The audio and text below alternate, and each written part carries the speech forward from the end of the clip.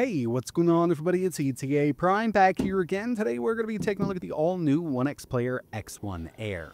Basically, what we have here is a 3-in-1 device. It can dub as a laptop, a tablet, and even a gaming handheld. Now the handheld aspect is what I'm most interested in with this device. And I'll tell you what, it's actually not as heavy as I thought it would be, given that we've got a 10.95-inch display on this device. Overall design here is really nice. It's milled from aluminum, it's got a rear kickstand, and we've got that massive screen up front. It's actually a 120 Hz display. Putting this thing into handheld mode is pretty easy with the controller, and at first, it looks like a normal controller. It does have a built-in battery, Hall-based analog sticks on this, and we can play it in kind of desktop mode just like this. We'll just go ahead and turn it on. A little bit of RGB around those analog sticks and the front. But these controllers detach like other OneXPlayer devices in the past. And I'll show you how this works in just a second. But before we get started here, I do want to mention that this video is sponsored by URCDKeys. I've been using this site for quite some time now. They offer Steam keys, Uplay, Ubisoft, but the main thing I pick up over here are Windows 11 Pro keys. And right now, if you use code ETA, you can get 25% off. So at checkout, we'll just enter the code ETA. That's going to bring the price down to $22.88. They're going to email you that key, and then you can activate Windows. Speaking of that, let's head over to a new PC that I recently built. As you can see, we're running Windows 11, and from Settings, we're going to go to Activation Settings. It's going to tell us that we're not active. We don't have a key installed, so we're just going to paste it right in here, choose Next. It's going to activate Windows for us, and we're ready to go. If you're in need of cheap Windows keys, I'll leave a link in the description, and remember, you can use code ETA for 25% off. So we can pull these off the centerpiece and attach them directly to the tablet itself. It's got a sliding locking mechanism on each side, and once we have both these attached, you'll see our RGB light up. Now we can use this as a handheld gaming PC with a pretty massive screen. It's an LTPS display with a resolution of 2560 by 1600, 120 Hz refresh rate, and 138% sRGB. So a little oversaturated, and that's something I love seeing in these screens. Round back here, we do have fold-out kickstand, a little bit of RGB, and all of our ventilation for the built-in cooling system here. Again, it's milled from aluminum, and when it comes to I/O, up top here, we've got our power button. You'll notice that there's a little cover over these ports here. What we've got underneath is a mini SSD slot and a 3.5mm audio jack. We've also got a volume rocker and a dedicated turbo button to bring up the OneX console software so we can go ahead and adjust all aspects of this handheld. On the right-hand side of the unit, we've got a full-size USB 3.2 port and a micro SD card slot. Plus, we've got these removable rubber covers, and underneath here, we've got our pogo pins to attach those detachable controllers. They actually slide in here really nicely, and OneX has done a great job in redesigning their sliding mechanism. It doesn't feel loose once everything's connected. This new revision here works out really well. And over on the left-hand side, we've got two USB 4 ports, and both of these will run at a 40 gig protocol, so you can connect really fast storage or even an eGPU. And finally, right here at the bottom, we've got a connection for their magnetic keyboard/folio case. And with that connected, it basically turns it into a laptop, as you can see here. Plus, when you're done, you can just fold this right over the screen, and it acts as a screen protector. And of course, when it comes to the internal specs of the new OneXPlayer X1 Air, this is powered by the Intel Core Ultra 7 258V. I believe you can get a lower-end variant of this, but this is their top of the line for the Air model right now. 8 cores, 8 threads, up to 4.8 GHz on the performance cores. We've got that Intel Arc 140V with 8 Xe2 cores, and this will clock up to 1,950 MHz. 32 GB of on-package RAM with this, running at 8,533 megatransfers per second. And on-package means it's built into the CPU die. It's got a 1TB 2280 M.2 SSD. We also have that mini SSD slot and the micro SD card slot. When it comes down to it, if you really wanted to, you could go with a 2TB 2280 M.2 SSD, a 2TB mini SSD, and a 2TB micro SD card slot, bringing the total storage up to 6 TB on this 3-in-1. It's got that 10.95-inch 120 Hz LTPS display, 2560 by 1600, 138% sRGB, and up to 540 nits of brightness. We also have a 72.77 watt-hour battery, so for this unit, I mean, it's a pretty decently sized battery. And with that Core Ultra 7 258V, you can get up to 17 hours of local video playback or around 10 hours of office work out of this. And by the end of the video, we're going to take a look at gaming on this and how much battery life we can really get out of it. So far, it's been a really smooth experience, and I kind of expected it because we've got that Core Ultra 258V. I mean, it's a really decent chip. We've seen it in laptops. I think there were a couple tablets released, and of course, the MSI Claw 8 AI had this chip. And OneXPlayer has added a few special features here with these controllers attached. We've got a button over here on the left and right. On the left-hand side, it's going to bring up our game bar. And I've got this in compact mode right now. That's why it's so small. Over on the right-hand side, we've got our on-screen keyboard. And as you can see, it's a 1X-themed keyboard. And I showed you the turbo button up top.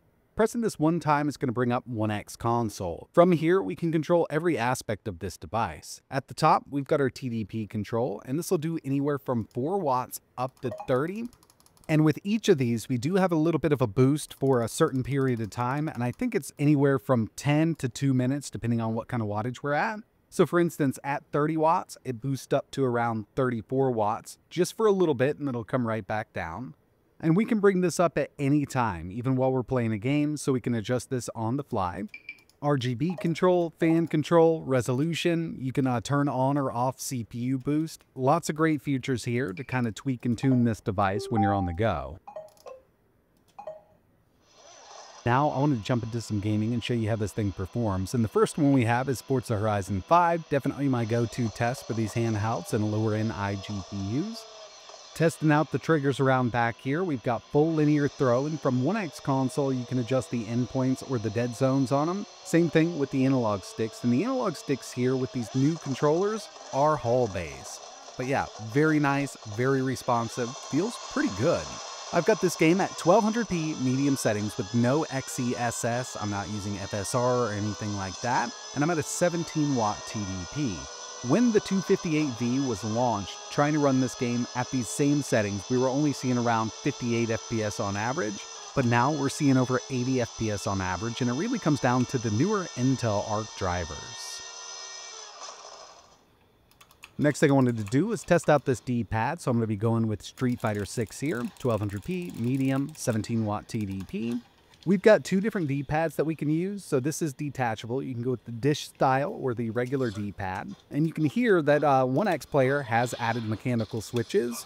And I'll tell you, this D-pad is raised up a bit high. Usually I like the regular style, but with these mechanical switches and given how far it's raised up from the bed, I think that the dish style may work out better for more people.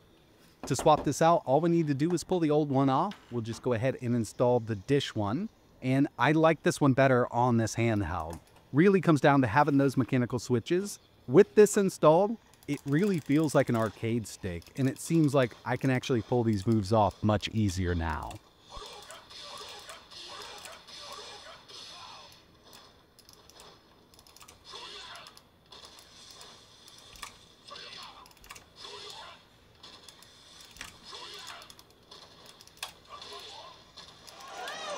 I've got a few more games to test here, so I figured I'd just connect an external controller, set this thing down stationary. And here's Cyberpunk 2077. We're at a 30 watt TDP, 1200p medium with XeSS set to balance. Really good performance. We're over 60 FPS on average. In fact, we're seeing an average of around 66 FPS with it set up like this. And taking the resolution down to 1600 by 1000 will net us a bit more. We can get up to around 72 on average. But with this Xe2 based iGPU, we now have access to Intel's XeSS frame generation and XeSS low latency. So now at 1200p medium with XeSS frame generation on at a 30 watt TDP, we're now over 100 FPS on average. And I'll tell you, this is some of my favorite frame generation that I've seen. Wish more games supported it, and I know in the future they will be adding it. Next on the list, we've got God of War Ragnarok, 1200p, low, XeSS set to balance, 30 watt TDP, and in order to get over 60 at around a 17 watt TDP, we will need to use frame generation, but unfortunately this game doesn't support XeSS frame gen. You have to go with FSR. I mean, it still works with this chip, but taking it up to 30 watts will net you over 70 FPS on average at medium. And before we move over to indie gaming and battery testing, I wanted to test GTA 5 Enhanced Edition, 1200p, high, 30 watt TDP, no scaling.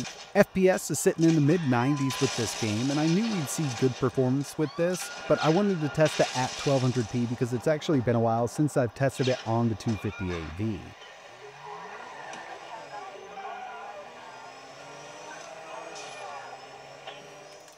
Taking a look at some low-watt indie gaming with this thing, and on screen with Afterburner, at the very bottom I've got the total battery draw listed, and this is everything being pulled from this unit. So the speakers, the screen, I've got the RGB off right now. We're sitting around 8.2 watts in total battery draw, and I've got the TDP set at 8 watts. It just doesn't need to go up to 8 watts to run this game at 60 FPS. I also wanted to go with something just a little easier to run, so I went with Shredder's Revenge. We're using the same settings, and now our total battery draw is right there at around 6.6 to 6.9, so we can kind of average that out for indie gaming and 2D gaming. It's going to be right there in the middle between what we were getting in Silksong and this one here. But I also needed to test at a 17 watt TDP, so I just took Cyberpunk here, and we're at 17 watts from 1X console. Looking at around 25.6 watts in total draw. And at a 28 watt TDP, that's going to jump up much more, around 42.7 watts total draw. So knowing this, we can kind of estimate what kind of battery life we get with gaming at certain TDPs. With the OneXPlayer X1 Air, we've got a 72.77 watt-hour battery. With my testing, screen brightness was at 50%, RGB was off, and the refresh rate was set to 60 Hz instead of 120. Low-end indie gaming and 2D gaming, this thing is only going to draw around 8 watts in total from the battery, so that's over 9 hours of battery life. AAA gaming at a 17 watt TDP, pulling around 26 watts in total, around 2 hours and 45 minutes. And AAA gaming at a 28 watt TDP, 42.6 watts drawn from the battery, around 1 hour and 40 minutes. Overall, I do think the OneXPlayer X1 Air is a solid device if you're looking for a 3-in-1. Now, if you're looking for a dedicated handheld, they've got a lot of different options, but if you need something for, let's say, work and school, and then when you get out, you want to throw some controllers on it and game, this thing would work out really well for you. But in the end, it's really up to you. We're seeing good battery life here. I do love the screen, but I wish it was a variable refresh rate display. I mean, we've got a high resolution, and it does look absolutely beautiful. And the fact that, we've got 3 different modes that we can use with this, tablet mode, laptop mode, and handheld mode, is definitely a plus for some people out there. But again, if you're looking for a dedicated handheld, there are better choices out there. Either way, I mean, this was a pretty fun device to mess with for a little while, but that's going to wrap it up for this one. If you want to see anything else running on the OneXPlayer X1 Air, like maybe some eGPU testing, let me know in the comments below. And if you're interested in learning a little more about this device, I'll leave links to the official website in the description. But that's it for this one. Like always, thanks for watching.